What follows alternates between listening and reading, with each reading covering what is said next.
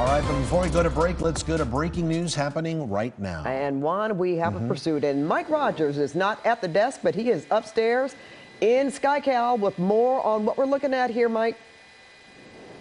Yeah, here we are, Pat and Juan. This is a pursuit by the LA Sheriff's Department. They are technically in surveillance mode right now, but surveillance mode with the Sheriff's Department includes the spotlight, so he knows he is being followed here by the Sheriff's Department. This is a stolen vehicle. We're looking at a white sedan here. It looks to be a newer model Honda Civic. Now, we know that this vehicle was stolen out of the Montebello area. The Sheriff's Department, Temple City Station, picked it up. They chased it on and off the freeway. At one point, the suspect even got out of the car, got back in, took off again. That was after he nearly sideswiped a passenger bus.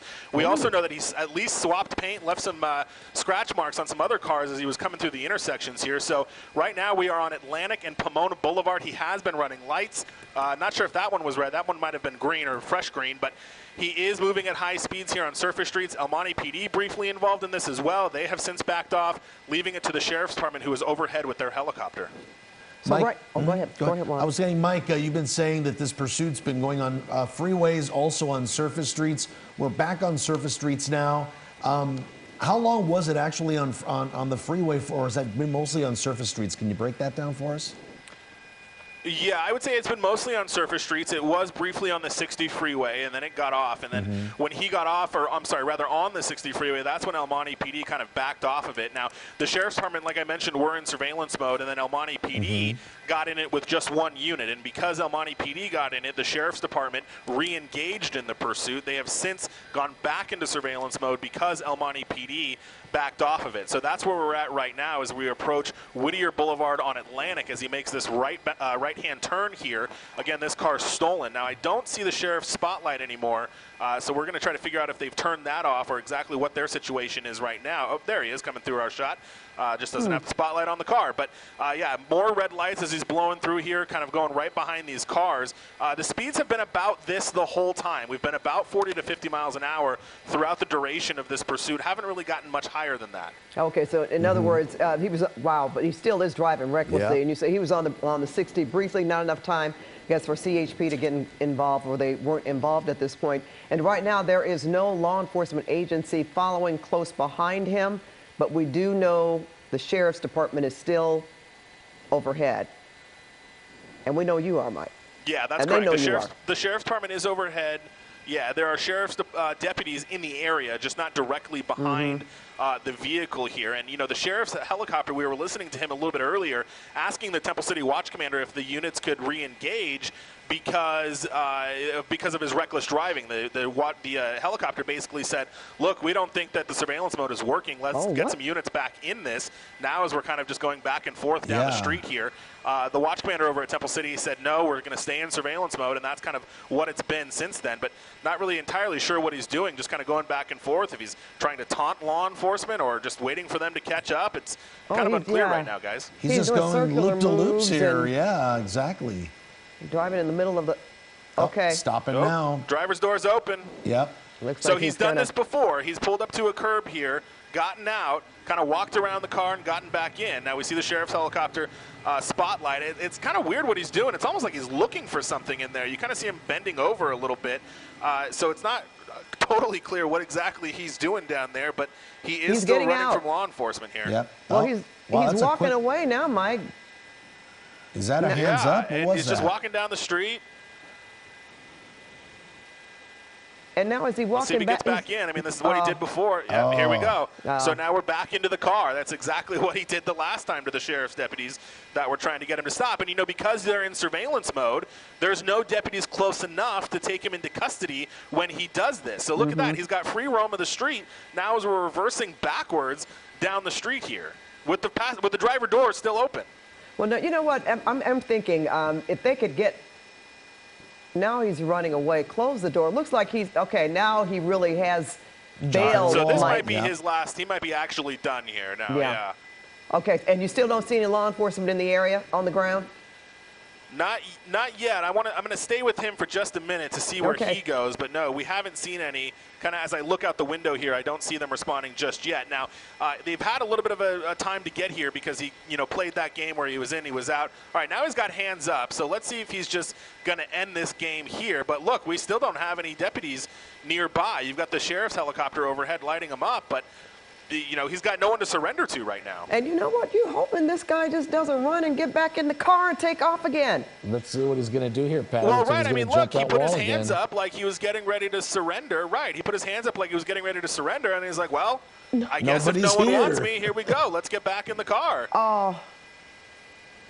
Oh, wow. All right. Now, this is, and now he's pulling off again. Yeah. So what? Exactly. I mean, these are the pitfalls of surveillance mode, you know? I mean, the law enforcement, we've got one unit coming from the north. Here we are. So now we've got one unit in the area. But let's see if the watch commander is going to let them chase him. Now that he's back in the car, are we going to let this be a full-blown pursuit, or are we going to go back into surveillance mode? We'll have to see. So when all this was happening, Mike, we were in surveillance mode, watching him get in and out of the car, jumping the wall, putting his hands up, as basically giving up. But as you said, he had nobody to turn himself into, right? He was turning him. Exactly. Maybe was he looking up? He was turning himself into Mike. Into Mike, or I mean, to the helicopter above. You know, I'm being funny, but in a way. You know, I think the police helicopter, the law enforcement helicopter, can be pretty deceiving. You assume that if there's a sheriff's helicopter there, that there's going to be someone to turn yourself into, and that obviously was not the situation here. Really close right there next to that car, and I just kind of want to point out also, you can see some of the damage right here on the right side door of the Honda, and that may be from one of the collisions. It looks like the front bumper, maybe the mirror also has some damage as well. Well, can you imagine if whoever the vehicle belongs to, if they've watched this and watched their car stop with no one in it, with the perpetrator out of the car, thinking, well, yeah, okay, somebody could at least take the vehicle if law enforcement had been there to at least secure the vehicle that belongs to someone else. So we have our bumper that says stolen vehicle pursuit, and this is exactly what this is. This car does not belong to this man who, Mike, you've been watching this for how long now? We've been overhead, we got overhead right before we came on the air, but it started just around, just a little bit after 9:15, about 9:19 is when the Sheriff's Department picked this up. So as soon as we heard it, we got in the helicopter and we came right here. So, you know, we're coming up, maybe about half an hour of them chasing this now. Yeah, about 30 minutes. And what a terribly missed opportunity, Mike. You were saying in surveillance mode, police officers weren't nearby. They're watching from the air. And he must have thought in his gut that they were closer than they were, and he got out of the car, as we saw there. He put his hands up, jumped a wall, went into a neighborhood or into a front yard, a backyard there. They lit up that backyard as well. He threw his hands up as well, but again, nobody in the area to bring him into custody. And that could have even possibly been. Now we're losing our picture for just a moment. Okay, we have it back now. Is that, that's him making that left turn one right there, that white car right there. You know, I was even thinking at the time that, well, they could have done a spike strip. Right. Not, you know, necessarily want to damage the car, but he couldn't have moved, you know, gotten back in it and started driving away. They just weren't close enough, right? No. So, Mike, describe for us. And you know, okay, now, all right, now it looks like we have actually units behind him now. Look at that. Now, is that Temple City or who is that? Now we've got some units. Or is that the Sheriff's Department? I believe this might be units from the East I believe it's the Sheriff's Department, and I think it may be their East LA units that are now involved in this. And I just was going to, you know, talk to you guys about the differences between the tracking modes and surveillance mode between LAPD and the Sheriff. You know, when LAPD goes into tracking mode, they lose the light on the helicopter because the whole idea is for the person not to think they're being chased anymore. You know, the Sheriff's Department, their tracking mode, they leave the night sun on, which kind of doesn't give the suspect that, you know, false sense of security, thinking they're not being chased. So that's, I think, why that guy got out, expecting to have to surrender, and then obviously he didn't because nobody was there. But now we've got sheriff's units right behind him. They're still keeping their distance a little bit here, but they are in the area now. And speaking of area, Mike, are we pretty much staying in the same area now, or is he kind of venturing off a little farther away from where he was earlier? Yeah, you know, this car was stolen out of Montebello. We're not terribly far from there right now. He's kind of just been going back and forth on surface streets. Earlier, before we got over the scene, they were up near the San Gabriel Valley Airport, just north of the 10 freeway there. And then he came south on Tyler, then went westbound on the 60 freeway and got off. So he's not gone terribly far away from where this whole thing began.